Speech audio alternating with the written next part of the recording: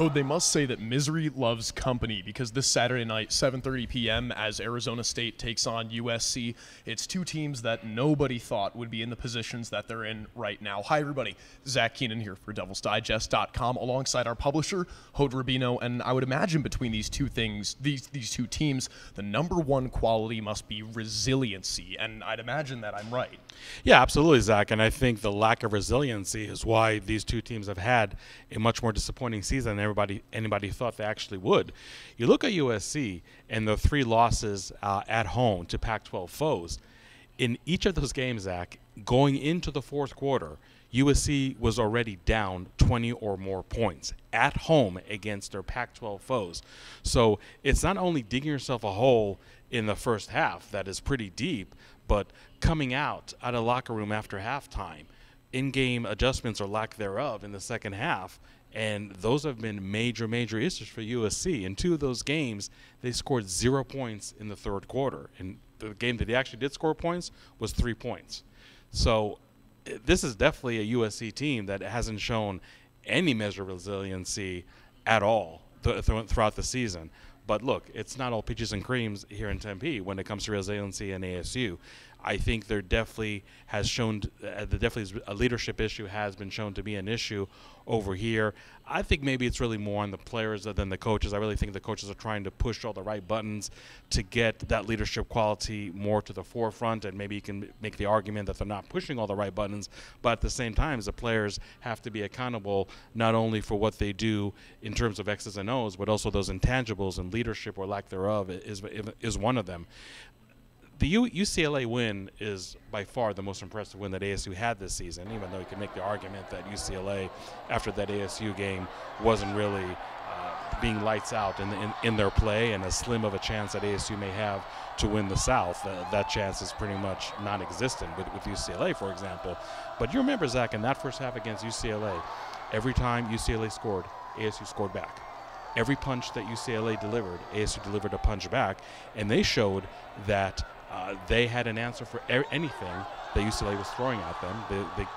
They go into halftime with a slim lead, and in the second half, UCLA has zero resiliency. ASU shuts them out, still plays well on offense, and again, they got, which back then was a very impressive win. Like I said, right now, maybe put in context, maybe all not that impressive. So that's when ASU showed resiliency, but that game, honestly, looks like a million years ago, because you just saw what happened. The game going into the bye week against Utah, ASU plays great in the first half. Second half, Utah comes out of the locker room like gangbusters, and sure, they were honoring the fallen teammates. That game was charged with emotion, but ultimately ASU has to deliver a counterpunch to all those punches that your opponent is delivering. Then you have coming a game last week, coming out of the bye week against Washington State. And look, you don't want to have turnovers, but you especially don't want to have turnovers that early in the game like ASU had. First 3 drives, all of them resulting in turnovers, but okay. That happened.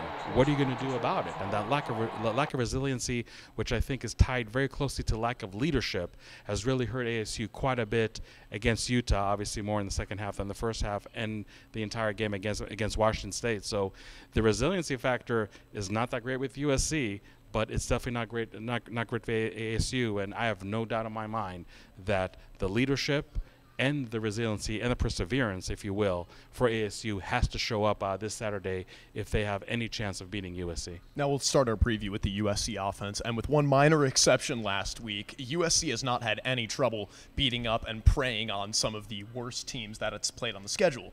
The issues are against the stiffer competition, those tougher teams. That's who USC has been having a really difficult time against, and we'll get more about that game last week. We'll touch more on that later. But as far as the offense goes, we haven't even touched on the fact that this quarterback room is a total mess.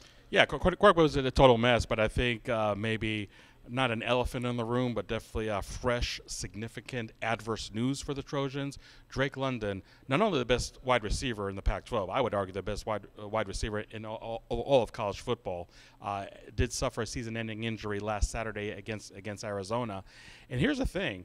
Anybody that covers USC, that follows USC, knows that all season long, when USC plays, no matter who it is, whether it's Notre Dame, a Pac-12 foe, whatever, that defense is keyed on Drake London. I mean, I don't know how many snaps in any given game Drake London saw anything less than double coverage, and probably saw triple coverage sometimes. But those wide receivers around them, which have no pressure on them whatsoever, which are not getting nearly tight the coverage that Drake London is getting on any given snap, are not able to do anything with it. So now the question is, okay, well, when you didn't have pressure, when you had that mother of all safety valves in Drake London, and you as a number 2, number 3, number 4 wide receiver on the USC roster, not able to do a whole lot with it, what are you going to do now in the first game where Drake London is not playing, when that news is still fresh in your mind and you're still trying to process it and trying to figure out how you're going to deal with this major adverse component? That's a big question, which really I think is going to be the key for how well or how poorly USC may or may not play this Saturday against ASU. And it's funny because you look at the numbers, and USC is still the leading overall offensive team in the Pac-12, even though they're at a 4-4 record. They are the leading passing offense in the Pac-12. The running game is somewhat middle of the road, and the running game is something kind of interesting because I'm seeing some parallels between them and Washington State, where USC was definitely an offense that was much more better in the air than they were on the ground. But their Texas transfer running back, Keontae Ingram, the last 3 games, 342 yards and scoring 3 touchdowns. Yes, one of those games was against Arizona, so maybe take it with a grain of salt, but the other game was against Notre Dame. So now you're wondering if you're seeing, and obviously with the loss of Drake London, that becomes even a more important issue. Can you see this USC running game that is showing definitely some flashes the last couple of weeks revive itself even more against a team like ASU? That's something that's definitely going to be interesting to see. Now let's talk about the quarterback controversy. Jackson Dart is not only the best backup quarterback in the Pac-12, but if you had to make a list of the best backup quarterbacks in all of college football, he easily makes the top 10, maybe even the top 5. Ironically, Jackson Dart has only played in 2 games, and he is a true freshman, obviously. And he did play very, very well against Washington State early in the season. Passed for 4 touchdowns, had just under 400 yards passing. Suffered a very serious injury where Dante Williams, the interim head coach for USC, and the coaching staff as a whole for that matter, they knew he wasn't going to be available for the next game the week after that.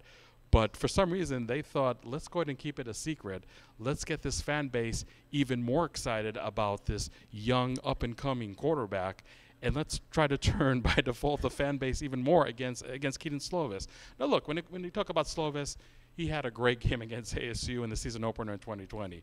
He did not play well the rest of the way. He ended that 2020 season, as weird as that campaign was, on a very, very down note. And Jackson Dart is somebody that's really breathing down Kedon Slovis' neck ever since he arrived in LA back in the spring. So now you have a fan base that was actually cheering much more loudly for Dart than they were for Slovis when Dart was playing in only his second game of the season against U of A. That was a game where the coaching staff had a pre-made approach, if you will, to come hell or high water, we're going to play Jackson Dart X amount of series. So the confidence for Kedon Slovis cannot be good at all. He's definitely going to start against ASU, but your guess is as good as mine. Is he going to finish that game? Is he going to play each and every snap against the Sun Devil defense? That is something that is way, way up in the air. And I think maybe one factor that maybe not a lot of folks are talking about, ultimately, Jackson Dart is a true freshman. He played in 2 games. Now, do you want to preserve his redshirt year? Do you, as an interim USC head coach, that you know you're not going to be part of the staff in 2022, do you even care about redshirting him or not? I mean, that's another question, because if Jackson Dart does play in all the remaining games for USC this year, even if you don't make it to a bowl game, he's going to burn that red shirt. So that's another aspect that makes you wonder, is Jackson Dart going to see more playing time? Because he definitely did play well against Arizona last week, and so did Kedon Slovis for that matter. But if you're the ASU defense, well, what is your approach with this game? Well, without Drake London, you definitely have to dare that USC passing game to beat you. And as I mentioned about Keontae Ingram and the running game for USC, I think that it behooves you anyway to really crowd the line of scrimmage as much as possible. Don't let that running game take that extra step after playing pretty well in back-to-back weeks leading up to this game. And especially if you have somebody like Jackson Dart taking snaps from center. Yes, he's a very talented signal caller. He's still a true freshman. He's still only a quarterback that played in 2 games. I like to think that the caliber of this ASU defense can really confuse him, can really pressure him quite a bit, and really derail a USC passing game, which, as I mentioned, is hurting badly right now without the services of Drake London. Hood, I believe we watched that game, seeing that Jackson Dart game from Provo, actually. We were getting burgers for lunch somewhere, and I just remember watching with just amusement, seeing Jackson Dart, a true freshman, light it up against a formidable defense. Speaking of defenses, we'll shift to USC's defense, and it's one where it's not great. in each of their 3 Pac-12 losses, they've surrendered more than 40 points. And ironically enough, all 3 of those losses have been at home at the LA Coliseum. So not where they'll be this weekend, but they're giving up a lot of points at home. And I promised, as I promised last weekend against U of A, oh my goodness, they came so close to a 4th Pac-12 team putting up 40 points against them. I know ASU's offense has been struggling so much recently, but maybe this is what the doctor ordered? You would hope so, Zach. You would hope so. Because make no mistake about it, USC has plenty of issues on offense. And we just detailed them a second ago. But the problem for this Trojan team in 2021 is its defense, bar none. Like you said, that is just an absolute pitiful performance that this side of the ball has displayed, or really didn't display, I should say, in their 4 Pac-12 home games this year. And it's funny because you look at the stats, they're middle of the pack when it comes to run defense. They're middle of the pack when it comes to pass defense. But points per game as a defensive unit, next to last in the Pac-12 with over 28 points. This wasn't a unit that anybody thought was going to be a juggernaut coming into the 2021 season, but I don't think anybody in the wildest dreams thought they really would play that poorly. As the cliche goes with the defense, it always starts with what you have or don't have up front, and they've had major injuries, surprise transfers in their defensive line that really has just had an adverse effect, a trickle-down adverse effect, I should say, for the rest of that unit. It's not a team that really able to put a lot of pressure on the quarterback, not really that great stopping the run. So, yes, I mean, I'd like to think that ASU could bounce back against one of the poorest defenses in the Pac-12. And when you talk about what Arizona did, I mean, yes, they lost that game. They still scored 34 points in the LA Coliseum, a winless Arizona team, not only this year, but even dating back to last year. And look, any ASU coach or player will tell you, of course, we're light years better as an offense than the University of Arizona. We showed it just last year, beating them in Tucson 17-7, and look what we did, and then the Wildcats have done in 2021. Okay, great. You know what? So the 34 points that U of A scored, the 349 passing yards that U of A was able to post, the 122 rushing yards besides 5 sacks that the Wildcats were able to tally, that shouldn't be your standard if you're ASU offense. That should be your floor. I mean, again, if you think you are significantly better than this U of A offense, great, show it, okay? This is what this offense did just last Saturday to this USC defense, a group which, again, this wasn't an operation, as you mentioned a second ago. They've been giving up points in the bushel for most of the Pac-12 teams. Can you, the ASU offense, who scored, by the way, only 21 points really the last 3 games, because even the Stanford victory, there only were 21 points scored by the Sun Devil offense. Is this a game that's really gonna reignite your explosiveness? Really show us maybe an offense that we saw really against UCLA, for example, rather than what we saw the last 3 games? That remains a big question mark.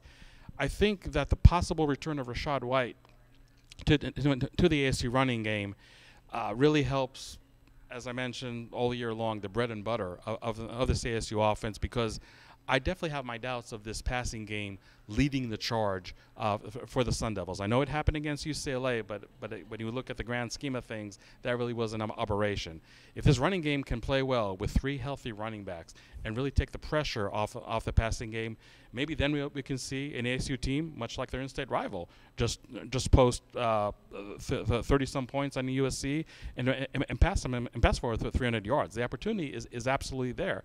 But, you and I were talking here back in September, and we're talking about a Southern Utah team, a UNLV team, a BYU team that came into their matchups with the Sun Devils with a secondary that had zero confidence, that was getting light up for 300-some yards the week prior to the ASU game, and this passing offense was simply not able to take advantage of it. So part of me is skeptical. Can this ASU offense really take advantage of a USC secondary, which, yes, they're coming off a victory, but you can't tell me that those film sessions in LA this year, when it comes to the safeties and cornerbacks, were a pleasant experience when they have a winless U of A team did what they did to you in the air. So it's definitely an opportunity for the ASU offense to get back on track and really to light up the stat sheet and, more importantly, come away with the win.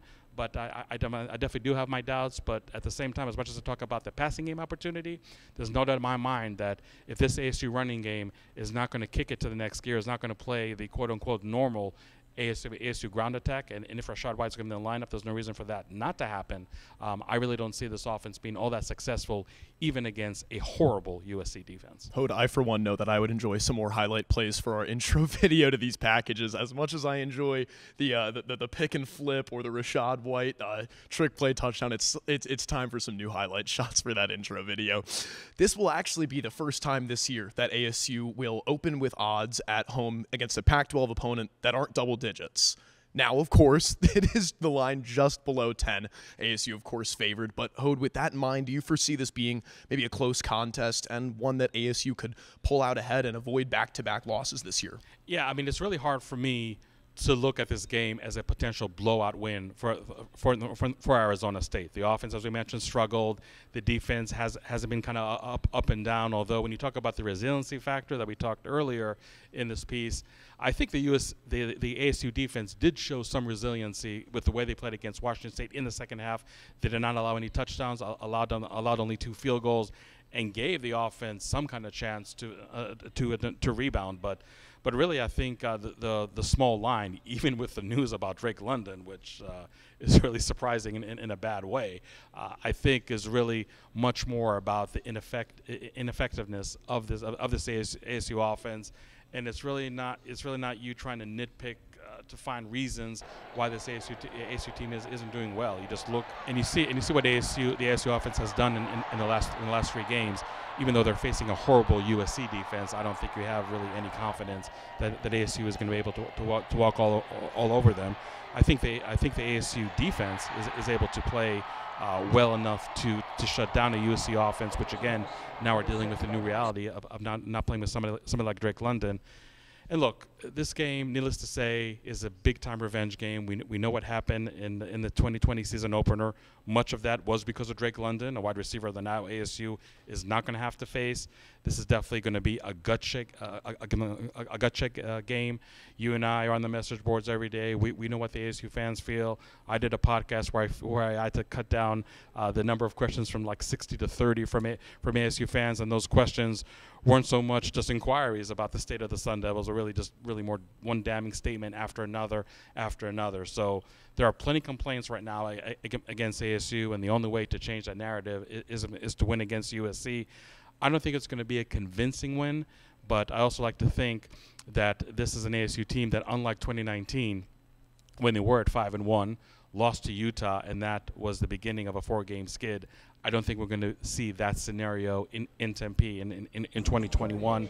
And this is going to be a game that's going to be much closer with what the odd makers are thinking. So I'm predicting ASU to beat USC 30-24. It's actually a doubleheader against USC, the men's and women's swim team competing against the Trojans at the Mona Plummer Aquatic Center just across from Sun Devil Stadium. That'll be at noon, and then later at 7:30 p.m., ASU looking to avoid consecutive losses. That's something that they need to do, Hode. If they have any chance at winning out the season, it starts with a win on Saturday. In the meantime, for all your pregame content, make sure you keep it locked in to DevilsDigest.com. And if you haven't already, give us a follow on Twitter at DevilsDigest. For Hode Rubino, I'm Zach Keenan. We'll see you Saturday.